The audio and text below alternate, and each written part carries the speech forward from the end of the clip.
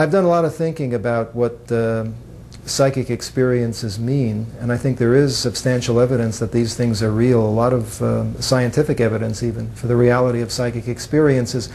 My own way of interpreting psychic experiences ties in with the near-death experience, because I believe, for example, that a person who has what is called a precognitive experience, meaning that they get a glimpse in the present of an event that hasn't yet occurred, seeing into the future, in other words, that this precognitive experience means that the experience of time has changed so that what's happening to this person is that the future event is experienced in the present moment.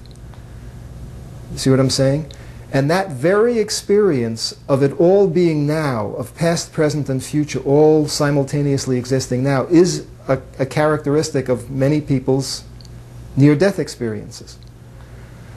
So the near-death experience and psychic experiences both involve a profound change in the way a person experiences space and time. And therefore, it's not surprising that when people come back from the near-death experience, they may, after that encounter, be prone to having psychic experiences. Because that different way of experiencing space and time is still with them, to an extent.